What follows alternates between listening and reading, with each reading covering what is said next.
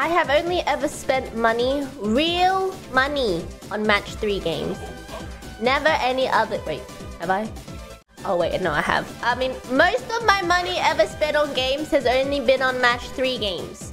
The other game that I spent money on was a dress-up game. But anyway, we don't talk about that. Did you spend money on Candy Crush? Maybe.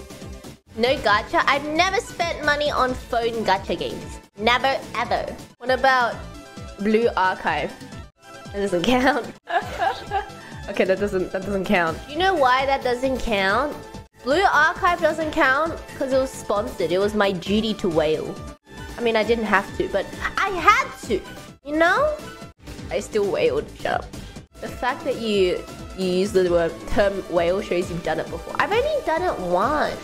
And it's for a game you guys have never seen me play before. I don't play the game anymore though.